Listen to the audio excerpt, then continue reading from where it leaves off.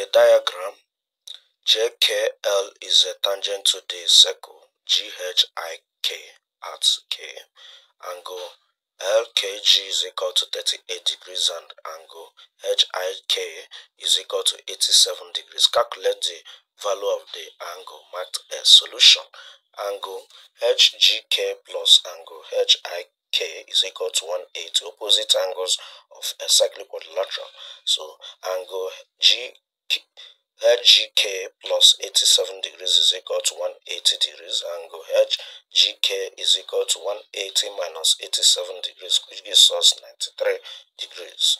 Then angle KGL plus angle HGK is equal to 180. Sum of angles on a straight line. So angle KGL plus 93 degrees is equal to 180 degrees. Angle KGL is equal to 180 minus 93 degrees, which is equal to 87 degrees. Considering triangle GKL, angle KGL plus 38 degrees plus S degrees is equal to 180 degrees. Sum of angles of a triangle 87 degrees plus 38 degrees plus S is equal to 180 degrees.